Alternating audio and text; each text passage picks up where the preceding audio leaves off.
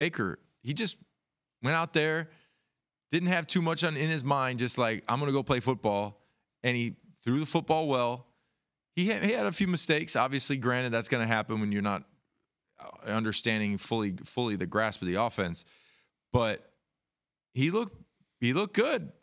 But he also only threw for 1 touchdown and 250 yards. They ain't 5 touchdowns or 4 touchdowns.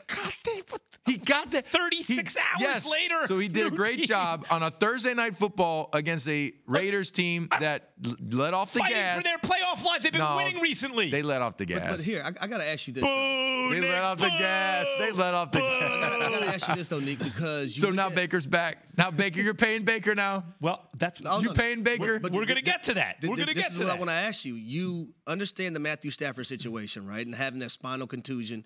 This is not his first back injury. And he has some things he has to think about, right? And coming back and playing football, because the last thing I would do, and you play the game of football as well, if anyone tells you that you have anything spinal-wise, are you chancing that and coming back and playing football?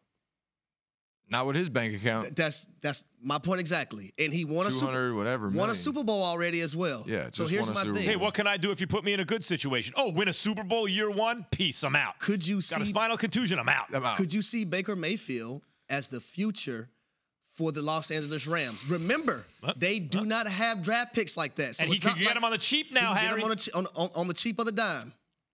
They don't have draft picks to go get a quarterback. Wet blanket. What you got to say to that? Matthew Stafford, Baker Mayfield, #1 pick, goes to another place, played at a great level in an organization that was subpar for many, many years, gets an opportunity, goes to a good team, wins the Super Bowl. Baker Mayfield, #1 pick, gets run out of Cleveland, goes to the Panthers, gets run out of Carolina, comes to the Rams, 1 game. Now you're going to pay this guy to be your franchise quarterback? What are we talking about? There it is. Jeez. Hold on, wait. I'm losing my mind. Answer the man's question, Nick. He said they don't have draft picks.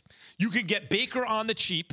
Sean McVay talk about offensive minds, right? Like he did it with Goff, got to the Super Bowl. He wins it with Stafford. If McVay likes what he sees in Baker and you can sign him to a reasonable deal and you don't have to give up any draft picks, what's wrong with that? Give me a better plan. You're not breaking the bank for Baker. What's breaking the bank? $20 million? Yeah, but nowadays that's not even middle class that's for a breaking quarterback. the bank to me. Like I'd give him I don't know, 5. Give him see how He's you like do give him next 5 year. punches. Just give him 5 noogies. No, like, what do you think? Listen, I don't know Baker. I don't know him as a person. I'm sure he's a great teammate. I love the headbutts. It makes me laugh as a linebacker. I'm sure I would love that if he was my teammate. Thanks for watching ESPN on YouTube. For live streaming sports and premium content, subscribe to ESPN+.